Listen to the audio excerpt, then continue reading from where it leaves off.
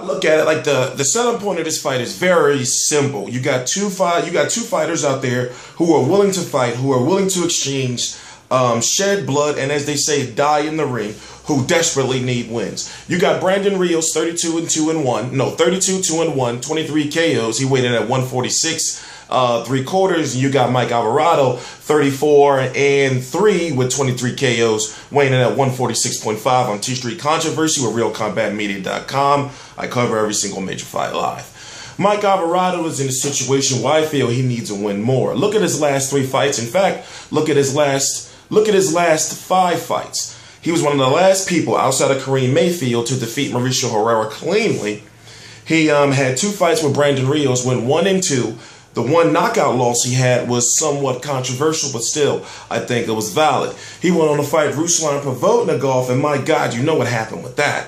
And then he went up to fight, and then he went back up. No, he went up to 147 pounds, where he's more natural at, and he looked good at the weigh-in today. You know, like really, he looked good at the weigh-in to fight Juan Manuel Marquez, and we all know how that went, even though he did go the distance. So you got to think, if he loses to Brandon Rios with this gun charge that he has and this recent string of arrests that he's had over the last several months, you have to ask, well, where does he go from here? So looking at Brandon Rios, when you look at, well, he was on his way to very well losing or could have lost 4 straight fights, or most recently Diego Chaves, Manny Pacquiao, and Mike Alvarado. So basically, he was on his way to losing Diego Chaves fight until that fight got stopped. He said he was going to come back, but those are one of those fights where you just don't know with fighting Diego Chaves, and you learned that when he fought Timothy Bradley. So looking at the fight as a whole, what are you going to see? You're going to see blood. You're going to see war. And realistically, that's all it's really for, outside of the fact that that belt you see them holding, you know what that belt is? That's a belt that they made up for Pacquiao versus Brandon Rios. And then what happened is that belt made Pacquiao the #1 contender for Timothy Bradley.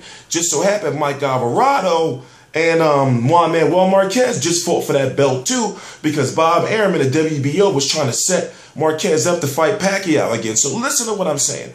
That WBO belt is called the WBO Intercontinental belt or some old crap like that. It's a brand new belt and it's not even 2 years old yet. But what they were using it for is basically, okay, well, you win, you become the #1 contender for this. So, long story short, you would think that, well, wait a minute, isn't Saddam Ali the #1 contender for 147? Long story short, it shows some confusion and it shows a little bit of dab of corruption in the WBO. But then again, all these boxing organizations are corrupt. So, looking at the fight itself, looking at the weigh-in, both fighters look good. Honestly, that was the best I've seen Mike Alvarado look in quite some time. And I'm thinking to myself, with all the crap that's been going on in his life, I have to think, well, is this a time when he's going to turn it on and say, okay, listen, I know I got to win this fight. I got to be the fighter that people always thought I was going to be before I took that first defeat. And I got to become a boxer, and I got to stay the boxer and not get mixed up with the bullshit. Because he's a good boxer when he decides to box and when his head is in the fight. But then outside of that, you know, if he starts getting mixed up with trading with you, especially mixing up with Brandon Rios, I understand that he hasn't had any stoppages, you know, since he's left the 135-pound division. But, you know, outside of Mike Alvarado was kind of questionable.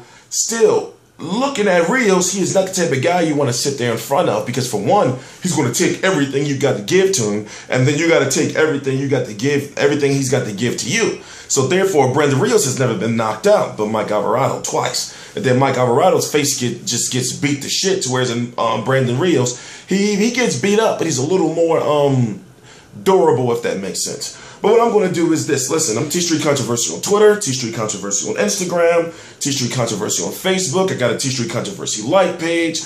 Of course, TstreeT Controversy on RealCombatMedia.com. And I cover every single major fight live. I go to weigh-ins, I cover weigh-ins, I go to fights, I cover fights, predictions, press conferences, everything related to boxing. And also, what I'm going to be doing is basically a little beta test, basically. What I'm going to be doing is I'm going to be doing a Google Hangout live streaming before the fight. So I would say about 2 hours before the event starts, I'm going to be doing a live streaming video, basically pre-fight analysis, prediction, And then we're going to be talking about news throughout the week. I mean, news that's happened throughout the week and in the past. And basically, we're just going to debate and we're going to talk. The reason why I'm rushing is because I'm trying to get to the Reading terminal before they close. It's a Philly thing.